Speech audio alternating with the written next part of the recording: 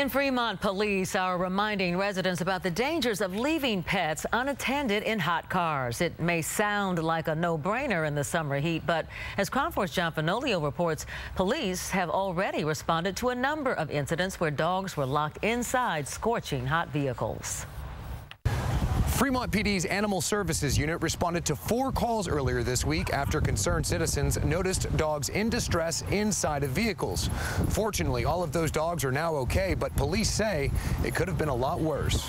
On Monday, the temperature in Fremont climbed into the 80s. Fine for a walk in the park, but inside of a car without ventilation, potentially deadly. When you have no air circulation and windows rolled up, you're basically just beginning to cook inside a vehicle. Fremont police spokeswoman Geneva Bosquez explaining why officers waste no time responding to reports of animals locked inside of cars. We're talking minutes, and every minute that goes by, that temperature is rising.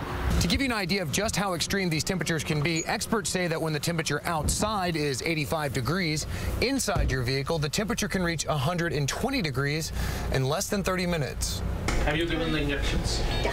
Okay. Parman Duralik is an emergency veterinarian who has dealt with numerous heat-related emergencies. This is an emergency, acute emergencies. Duralik says that in such situations, time is of the essence and that getting your pet to a veterinarian is critical. When the temperature goes up, it's very hot. They are not able to regulate their body temperature, and that can lead to kidney, liver failure, and system failure. Now, police say that they take these cases very seriously and that anyone caught leaving their animal inside of a vehicle could face charges of criminal animal cruelty.